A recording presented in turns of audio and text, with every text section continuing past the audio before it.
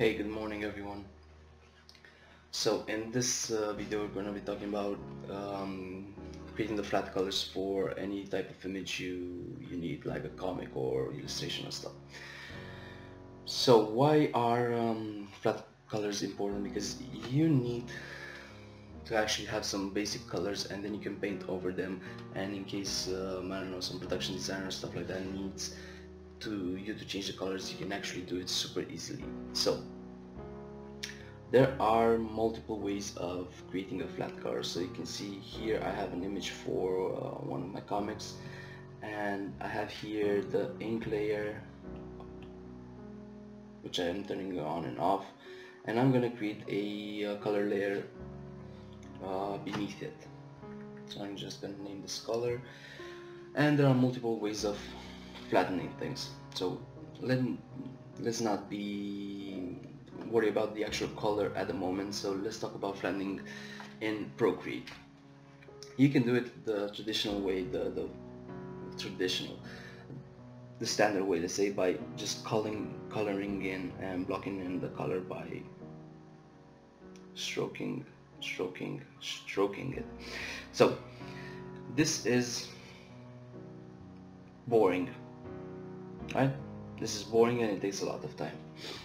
Another way you can do it is by well, just circling an area, creating an outline for an area like this, and afterwards filling it by dropping in the color. This is nice, but this also can take a lot of time, especially for a complicated image with a lot of details and stuff like that. Another way you can do it is by duplicating the ink layer, renaming one of them to color, and then just dropping the color within the lines. And this works especially if you're working with images like this one, which has really bold outlines and it has line work everywhere. You can do this works, but then again you're gonna have all the colors in one on only one layer like this. Because if you go, let's say, create another layer here and you drop it, it's gonna color everything because it no longer knows where to put the actual color. So we have another option here. So one of the coolest things about this Procreate app is that you can just go here in the layers, select your ink layers, click on reference here, and what this will do is use this ink layer as a reference for all the layers underneath it. So for example, if I go to the color layer, I can choose a color and drop it here, and then I can choose another color and drop it here, and you have here colors on the same layer because that's my option. If you click off the ink, you turn off the ink layer, you can see that it has colored everything within the ink borders, within the reference borders. The cool thing is that this reference layer will act as a reference for all the layers underneath. So for example, if you want to flat on different layers for each piece, you can just, I'm coloring this the shirt here on this layer, and then I'm clicking add another layer and I'm coloring in the lapels here, right? And then I'm clicking on another layer and coloring in the skin, whatever, let's call it skin, of this character here, right? And then I'm clicking on new layer and I'm coloring in the beak, okay, the upper side of the beak. And then I'm creating a new layer and I'm coloring in the inner beak, the lower beak, the inner part, right? And then I'm clicking on another layer and then I'm coloring in the antennae, and then I'm clicking on another layer and putting in the background. So it's as simple as that. This is super simple way to flatten image in Procreate 4.1, and you can actually do this on different layers, and then you can play around with the individual layers and create masks on them and just change the hue and stuff like that.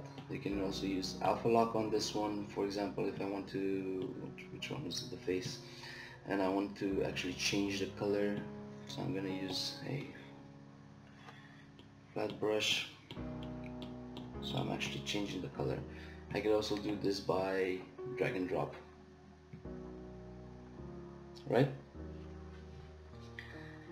And you can use here, you can just add some effect, I mean paint over it if you want to get something done. And this will use the entire layer, not just the selection as it as automatic selection does. Of course, let's turn alpha lock off. You can select, if you go on this layer, you can select by using automatic here, and the cool thing is that the threshold is really high up using this method, so there's very little chance of bleeding into the other colors if you're using the select tool. Of course, if you go to 100%, you can see you're going to select some other stuff also, but you're safe at 99.6, which is quite a lot.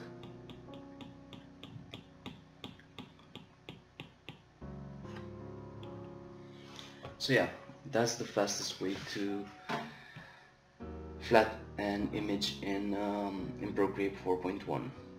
Click on the layer, activate reference, and then just start flattening it by dragging color on any other layer underneath it. When you're done with this, you need to actually take the reference off by clicking on it again. So now it will be just a normal ink layer. Also, you cannot have two reference layers at once. So if I have this one as reference, I can just go in and color it by dropping. And if I go here and click on the other ink layer as reference, it will just switch reference layers. It will not act as double reference or something like that. Yeah. Okay, so that's it. That's the easiest way to flatten image in Procreate 4.1. Hope you enjoyed, and see you next time. Cheers.